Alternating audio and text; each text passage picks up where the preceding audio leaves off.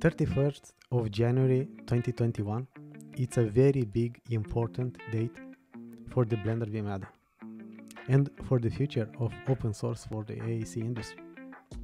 I really believe that. Dion Molt has just released a new version of the BlenderBIM add-on. This is a huge pack that includes around 110 features and fixes. Very, very big. And not only that, there are fundamental things that have been improved. Here are some of the new features, the most important ones. I will quickly go through them. The first one and the most important one, I would say, is zero IFC data loss during import-export. Yeah, that's huge, because now the BlenderBIM add-on, it uses IFC as 100% native format. It doesn't modify anything.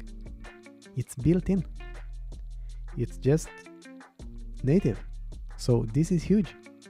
I don't know if there is any other software doing this. If you know something, please let me know. Going further, we have twice as fast import times, which is as well a very important improvement. Users will also experience much faster imports, where the imports on average will be twice as fast. On some files which were affected by a presentation layer regression in the last release, they can be even 4 times faster to import. Also expect lighter Blender memory usage. Again, very, very important one. And the same for export, blazing fast export times. User now no longer need to wait for exporting IFCs. Exporting IFCs is usually seen as a painful experience, but no more. The new version has blazing fast exports. For example, a 350 megabytes IFC can be exported in only 20 seconds, which I guess is a big improvement. Going further, we have improved UI that adapts to your IFC version. So when editing IFCs, you no longer need to be a guru who knows what's in the IFC spec when entering in data now. The BlenderBIM add-on interface will adapt to the particular IFC version you are editing and provide options like number sliders and drop-downs to make sure you fill out your BIM data correctly. A very, very important one, and especially because it's more user-friendly for everybody, right? Not for the core nerds or for the very technical persons. So it's very, very important. Partial IFC editing is the next one. Users no longer need to edit the whole IFC if you don't need to. The BlenderBIM add-on now allows users to edit only portions of the IFC without affecting the rest of the IFC. You don't even need to import the entire IFC file if you don't want to. The BlenderBIM add-on is one of the few IFC authoring tools that keeps track of ownership histories, so you can tell who edited what and when. I will leave you to decide how important this one is. Whole new BCF XML system.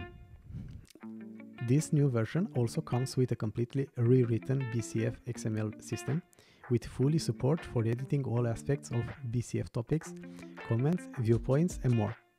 IFC clash results also now export to BCF. You can do clash detection and view results in other apps or inspect issues in Blender. And this is something like a collateral update that has nothing to do with IFC, but it's something that BlenderBIM is trying to achieve to address to a more basic need to a larger audience, mainly make it easier to create and generate drawings. So we have the beginnings of a whole new system of 3D annotations. Although we didn't get around to the full to-do list of improvements we have in mind for 2D drawings generation, you'll discover a whole new set of 3D annotations which are in preparation for the new drawing system we'll be working on in future releases. Yeah, so this is just a snapshot or a preview, one of the first steps to get to a fully usable workflow to create drawings. Laying the foundation for future updates. With 100 native IFC authoring, partial editing and full ownership and editing tracking, we're laying the foundation for a very exciting year ahead at open source and free software for the entire industry. Expect improvements in drawing generation, IFC native parametric geometry editing, and even multi-user cross-application simultaneous IFC authoring and collaboration. The future is bright. Join us and change the industry today at osarch.org. A huge thank you to the rising number of community contributors who are helping code, test, translate, finance, and make all of this possible for the entire industry. See the next post for the full changelog. If you want to dive deeper and read the entire changelog, it continues here. All these 110 features and fixes are written here. I will leave the link in the description, but it's very easy to get there. If you go to osarch.org and here you go to community, you will find a forum, and here on the BlenderBIM Add-on new release, you click here and you are going to see here this huge release.